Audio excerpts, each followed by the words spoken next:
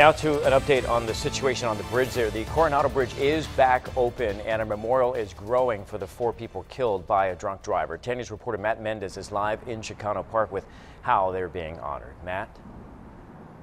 Well, Robert, this is just a heartbreaking story. This morning we've seen people coming out here checking out this memorial. You can see lit candles, also some flowers. This balloon says, "I love you." As CHP officers say, a drunk driver flew off this bridge and landed right here on the ground. You can still see some of the tire marks and caution tape. That's where that driver killed 4 people. It was chaotic and horrifying. Imagine standing at Chicano Park and seeing this truck fly off the Coronado Bridge.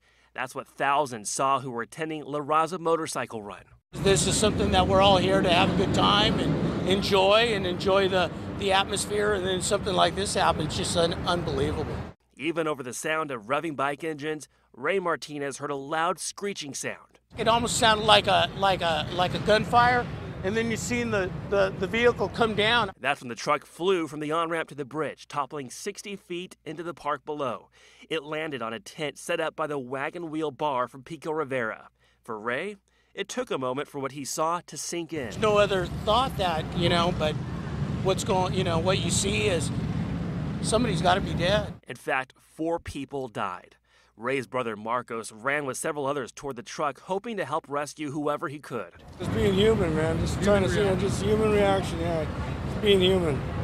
We don't care who they are. They're human, man. You gotta try to take care of people, It was striking seeing so many tough guys, bikers, so emotional over seeing something so shocking.